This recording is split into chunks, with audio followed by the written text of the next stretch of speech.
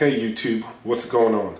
In this video, I'm going to show you how to easily restore your Acer laptop just in case you got a virus, you forgot your password, or simply just want to wipe everything off. It's a very easy process. First, you want to make sure your device is connected to a power source. You definitely don't want to have power failure during the process. The process is very simple and straightforward. Make sure your laptop is powered off.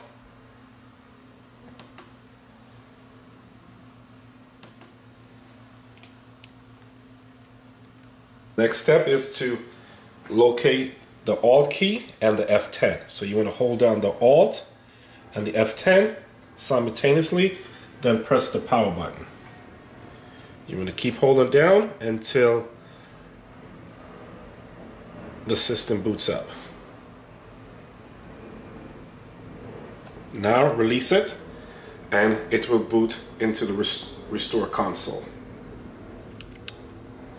Here you're presented with three options. You could continue, troubleshoot, or turn off the PC. Since we want to reset the PC, we're going to hit troubleshoot. Here you have two options. Reset this PC, advanced option.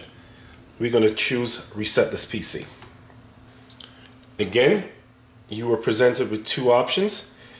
Keep my files or remove everything. If there's files and folders you like to keep, select this one.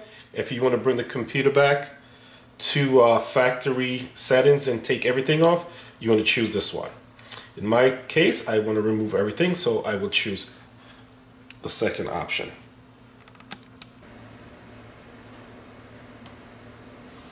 Again, you're presented with two options.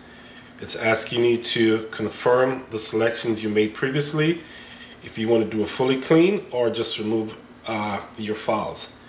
In my case, I've decided that I want my computer to be fully clean, everything removed, so I would choose this. Be careful, because once you choose this, the process will start and everything will be wiped off. So make sure that this is the option that you need to fully clean your drive.